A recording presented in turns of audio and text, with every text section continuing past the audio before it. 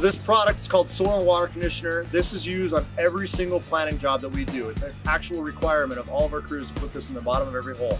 And the reason we do that is it allows us to break up the soil underneath the tree's roots. It allows for better water penetration into the soil.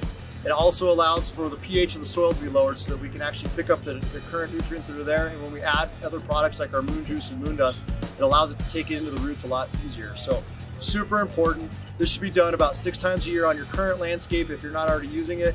Again, the big thing is it aids in water penetration and absorption, and it'll allow the soil to be a little bit lower pH, which is important in the desert soils we have. We're real high alkaline, real high pH.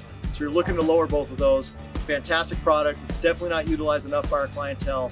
Mandatory in all of our installations. We recommend you do this whether you're planting with us or doing it on your own.